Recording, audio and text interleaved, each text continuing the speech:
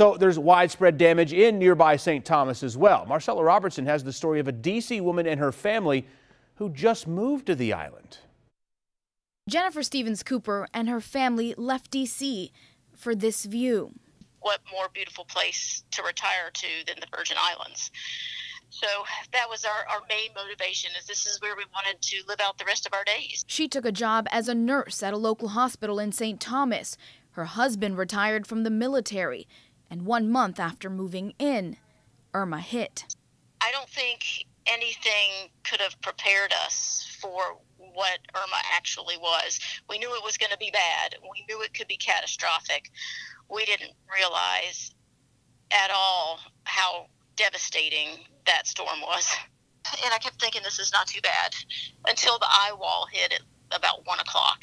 And when that hit, we were looking out the window and our roof flew off and landed on our car. There's not a tree on this island left standing. There's nothing green. Everything is snapped off.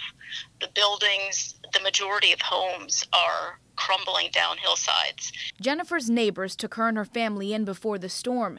The only thing Irma left untouched, this sign in Jennifer's home. I think that pretty much sums up the entire storm for us. We lost everything, but our family is safe and our friends are safe, and that's really all that matters.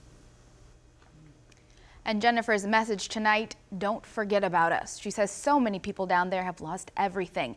Jennifer and her family plan to move back to D.C. The hospital she worked at will likely take years to rebuild, but once it's up and running again, she plans to return to St. Thomas.